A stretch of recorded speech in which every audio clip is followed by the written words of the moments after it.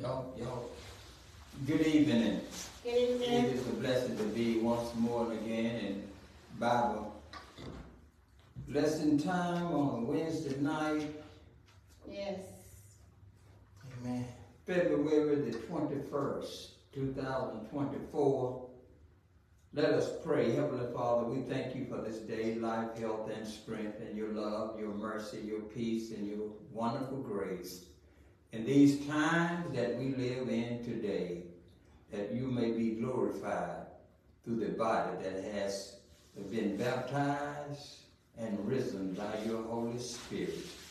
And we give you the praise for a glorious and wonderful lesson to teach us how to be Christ-like. In Jesus' name, amen. Amen. Amen. Our lesson tonight is about a plea for Christ-like forgiveness. And the lesson text comes from Plea, chapter 1, only chapter 1, verses 4 through 21.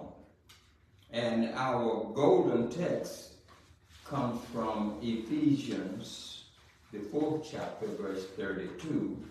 It reads, "Be ye kind one to another, and tender-hearted, forgiving one another, even as God, for Christ's sake, hath forgiven you."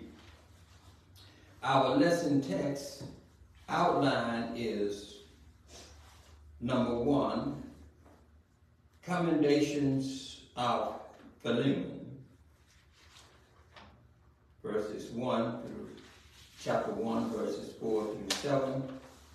And the second outline is compassion for Onesimus, chapter 1, verses 8 through 16. And the third outline is confidence of Paul, verses 17 through 21. And as we begin to read the scripture text for our lesson, we see that the book of Philemon is a delightful letter from Paul to his friend Philemon. And this is where the church at Colossae would gather, at Brother Philemon's home.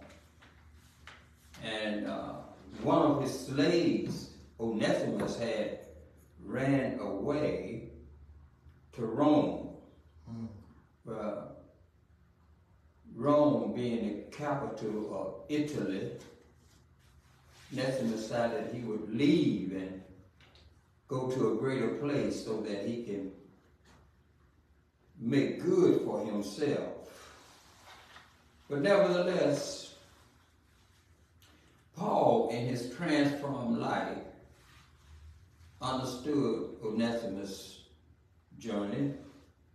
So that's why he wanted to send him back to his master, Philemon. But at the same time, he wrote this letter with compassion, amen, and love. He didn't write to Philemon telling him what to do. He wrote to Philemon telling him what was the right thing for him to do. And many times before we begin to give individuals instructions on what they should do, we should really give them a very compassionate idea or scenario of how Christ would handle it. All right. For some years ago, we had a popular wristband going around saying, "What would Jesus do?" And now it's a TV show on what would you do in a situation. So the whole overall idea tonight is a plea for Christ-like forgiveness is the time that we should think about doing what Christ would do in any given situation. All right. So that we will know how to be thankful for the Lord giving us another chance. So as Apostle Paul began to write this letter, and let it be understood that he wrote this letter with his own hand. He didn't let a scribe, in which he had a habit of letting a scribe write his letter, but he wanted to write this letter out of the love to his friend, because Onesimus had really won his heart in becoming a Christian. And verse 4 in this chapter of the only chapter in the book of Philemon, is he said, I thank my God, making mention of thee always in my prayers. We should have friends. We know that are friends, that we should always make mention as much as we can in our prayers. Amen. He says, hearing of thy love and faith which thou hast toward the Lord Jesus and toward all saints, that the communication of thy faith may become effectual by the acknowledging of every good thing which is in you, in Christ Jesus.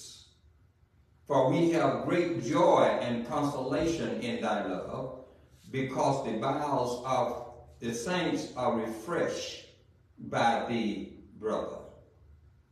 Paul acknowledges Philemon as a brother in Christ Jesus. And that's why we use the terminology in our church gatherings, brother and sister, Amen. you know, so that we will be related in a scriptural way, in the way Jesus would have us to be related and understand how to approach one another in a Christ-like way. Because forgiveness is a very powerful word, for the sake of Jesus Christ forgiving us all.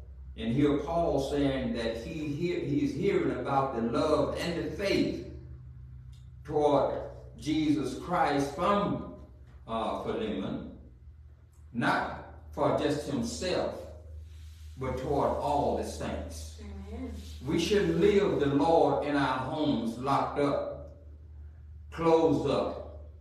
We should open those doors and get out to try to be the best we can a subject for the Lord, that the Lord might receive the glory and manifestation of our spirit to all those who would receive him. Because we should be in communication, not by sight, but by faith. Amen. See, he mentions Philemon's communication was by faith, because being a slave owner, I'm sure that he had a different faith, a much different faith, before he became a newborn child of God. And that's what made him very different from other slave owners, is because of the fact he knew how important it was to treat people, and to treat people like you want to be treated. If you say you're a child of God, you should do it in a child like God attitude. Amen. Be Christ-like in your forgiveness. Don't forgive someone and just go to bed and or wherever you are and just think about how you are trying to be forgiven. Just be forgiven, and be forgiven in your spirit.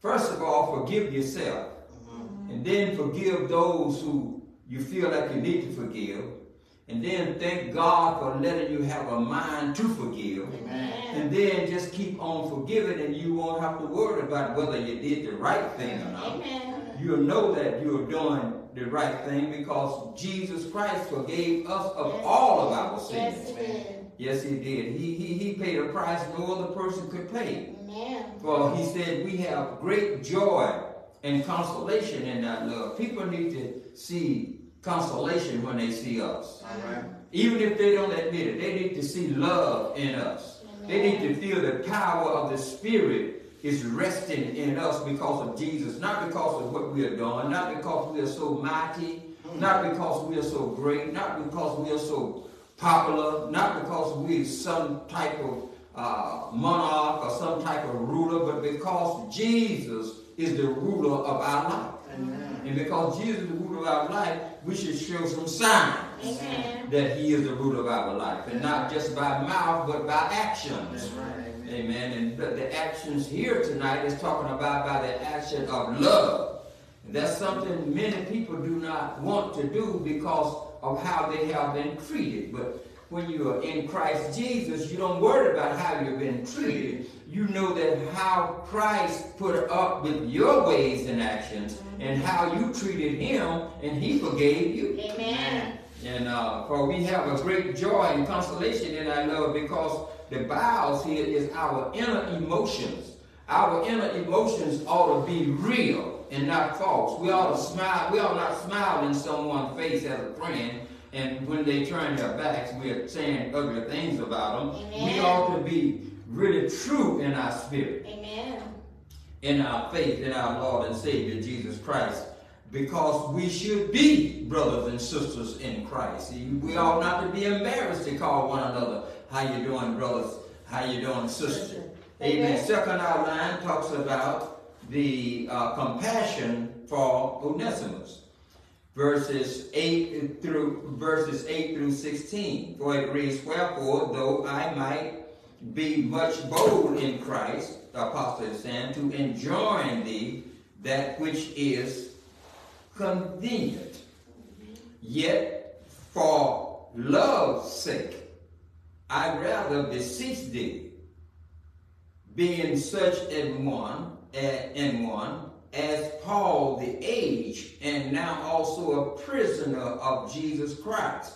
Wherefore, though, verse 8, I might be much bold in Christ, not from a convenient level, not from, I just want to do this, but Apostle Paul is saying this because now he is old, and not old only, being approximately at that time 60 years old. He was considered to be an old man. When I was a child, 50 was an old person. Now 50, you ask me how high to jump. I'm asking how high you want me to jump. But now we see Paul is saying that at this age and at this time, I'm not asking you to do this because of it's a convenient thing to do. I'm asking you to do this because it's the right thing to do. It's because Paul is old. That doesn't mean Paul can't serve Christ. We ought not to wait till we get old. Amen. We ought to serve him while we're young. Amen. Give God some praise while we can clap our hands, while we can run, while we can jump up and down. Amen. Give God praise when he gives you the victory in an athletic or sports event, when he gives you the victory in a business event. Give God the praise when he gives you success with a mind to think for yourself, to be successful on your. Give God the praise when he helped you when you know you couldn't help yourself. Amen. Give him the praise. Amen. And he will. He said, I beseech you. Beseech you means I'm begging and pleading. In a sense, I'm pleading that for my son Onesimus. He's pleading for Onesimus because he learned that Onesimus was a runaway slave. He could have been a Christian. He could have told, well, I'm glad, man, you got away from that slave on there now. Although you're a Christian now, but you need to get somewhere and hide and go to work and don't do anything, but just stay out the way of that master that you had. But no, he know that it was the wrong thing, number one, in those days for a slave to run away. And what would happen to a slave when they run away? They would have some real rude, some cruel punishment coming.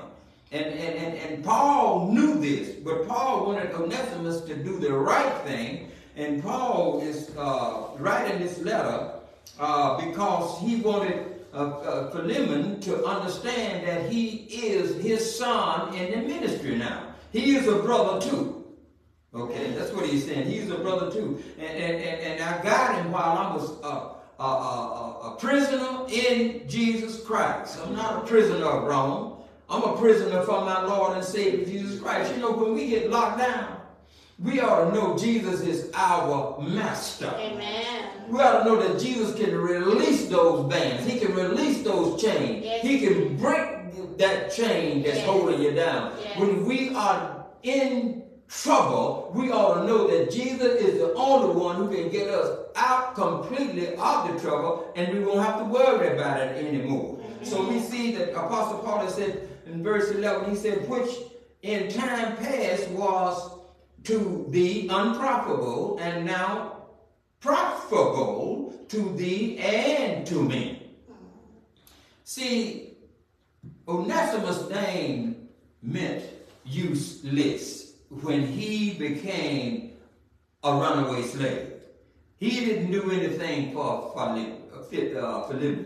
He didn't do anything for Philemon. He just ran away. That made him useless to him because he could have taken something from him that he shouldn't have taken. But at the same time, Apostle Paul wanted him to know that whatever he took, I will give it back to you. Just receive him in the Lord and Savior Jesus Christ's name. Because we want him to not to be unprofitable, but we want him to be profitable. Amen. God wants us to be profitable. Amen. Not just in the flesh. Not just in the works of the flesh, not just what we can do physically, but he wants us to be profitable in his spirit. He wants our spirit to be so powerful that people can feel the power of it, even though they may not admit it. Amen. And I'm willing to do that for the Lord, because whom I have sent again, thou therefore receive him. And that is mine own vows, out of his own internal being, out of his own internal emotions, out of his own internal compassion for Onesimus. He wanted Philemon to accept him as a brother. And I'm glad he picked the right words to how to go about doing this. He didn't tell Philemon to take him back and don't you do anything to him because he's a child of God now. Amen. Sometimes bad things happen to good people. Amen. And we must understand, just because we are Christians, that we are not just going to have a smooth and easy way of life. Amen. That means sometimes we've got to go through. Paul had a thorn in his flesh that he had the Lord to take away from him 3 times, and God refused to do it. Mm-hmm. Why? Because sometimes God wants something that maybe is keeping us humble. Amen. Maybe that's keeping us from going the wrong way to stay in the right way. Sometimes God won't move stumbling blocks. Amen. Sometimes God will leave stumbling blocks so we'll know how to pray to get over. Amen. Sometimes he won't move that mountain. He wants us to understand it takes strength to climb a mountain. And where are we going to get the strength from? From God. Amen. But we must rely on God. Amen. He said, whom I would have retained with me. Paul said, I would have kept him here with me, but I know it's the right thing to do. To send it back to you. That in my stead he might have ministered unto me in the bonds of the gospel. Right. Apostle Paul is saying that he's helping me real good. In other words, I want to keep him, but I can't keep him because I know what he needs to be doing. Don't you know it's something to give up something that you love for Jesus Christ? Amen. See, the rich young ruler came to Jesus and he wanted to know what he could do to get into the kingdom of God. In the kingdom of God, he said, you sell all what you have. Sell out. See, some people don't want to sell out. Right. You see, a preacher preached a sermon once, if you're going out of business, take your sign down. Right. If you're going out of business for Jesus Christ, you need to sell out those old ways. All right. Oh, man. 1 Corinthians 5:17 said, if any man be in Christ Jesus, he is a new creature. What old things have passed away, behold, all things become new. Now, don't you know that when something is so good, just look, friends. I enjoyed those things when I was in the world. I wanted to do those things when I was in the world. I dressed up to do those things when I was in the world. Now, I want to dress up for Jesus. Amen. And I want to look good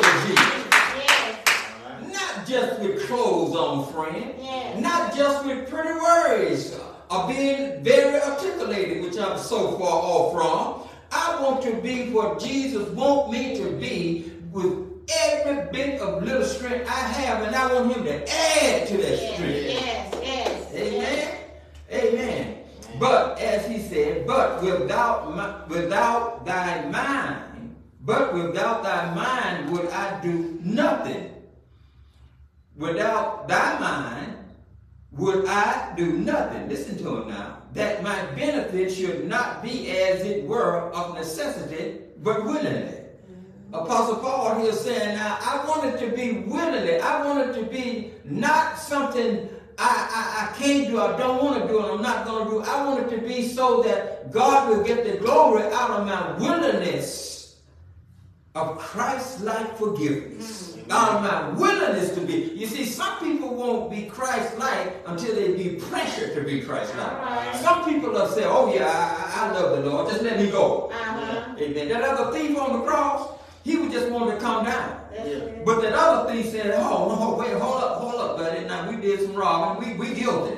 We guilty. We know what we did wrong.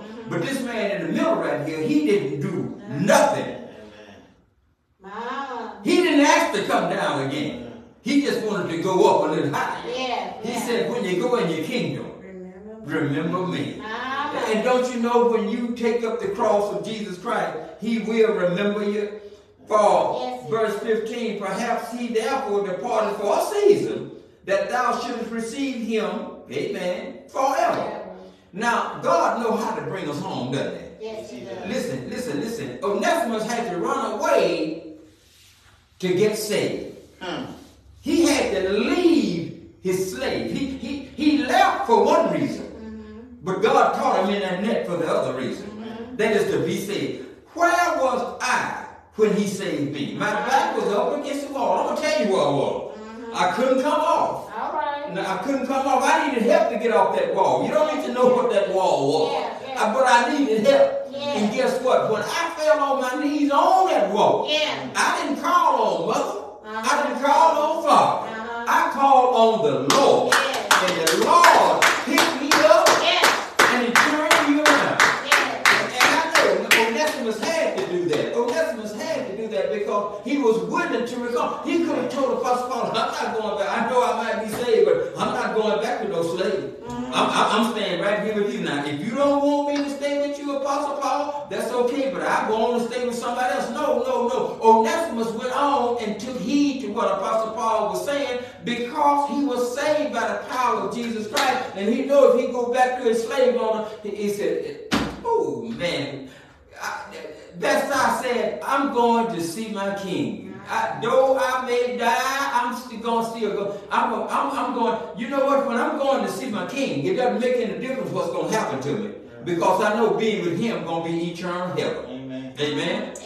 For perhaps he therefore departed for a season, and thou shouldest receive him forever. Not now as a servant, but above a servant, a brother beloved, especially to me. But how much more unto thee, both in the flesh and in the Lord. Onesimus now is more than just a servant. He is a servant brother. Because now he is a changed man. If thou count, verse 17, if thou count me therefore a partner, receive him as myself. Apostle Paul was some kind of powerful. Apostle Paul was some kind of born-again Christian. You know, when God knocked him down off that beast, he was going to crucify the Christian on Damascus Road. Don't you know that was the best knockdown Paul could ever get? And I'm going to tell you tonight, the best knockdown I ever had is when he got to my attention, when he got the reins of my mind to understand me. You can't kick against me, Lord. You can't win.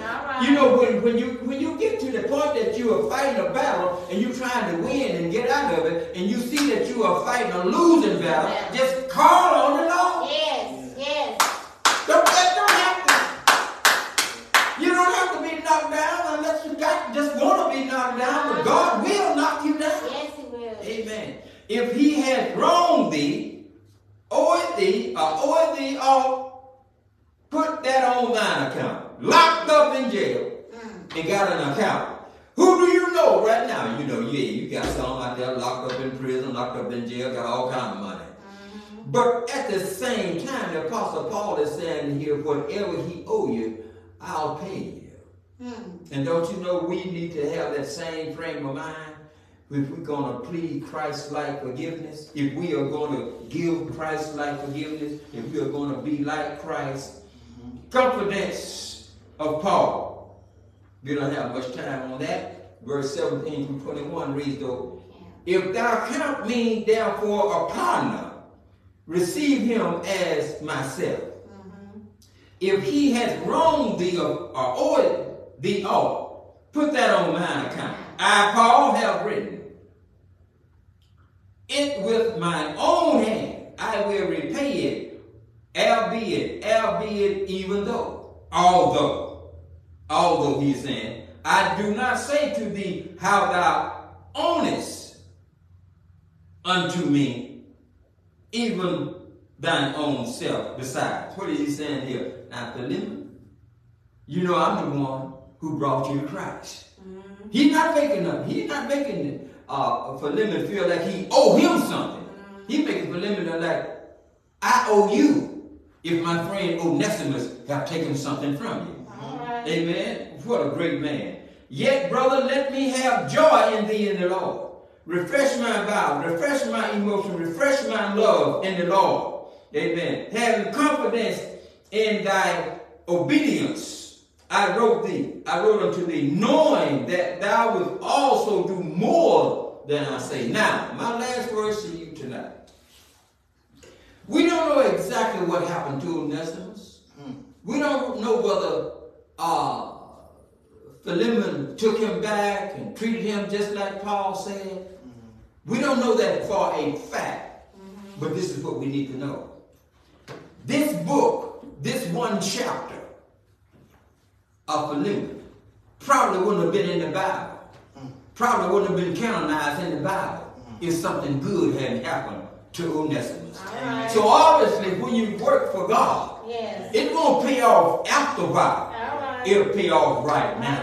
So you don't wait to have to get back to wherever you were. Just love the Lord wherever you are. Amen. And know that God is all you need. In the mighty name of Jesus. Thank you, Lord, for another glorious Christ-like message, that we may tell a dying and a sin, sick, and a trapped in disobedient world, a world filled with sinners, Lord, but it is filled with your grace, and your grace is sufficient for every sin, sick sinner. Lord, bless them right now, wherever they are. Let them know that if they do not have you, they are locked up in prison. And Lord, the only way out of a spiritual prison is through trusting in you. In Jesus' name, amen.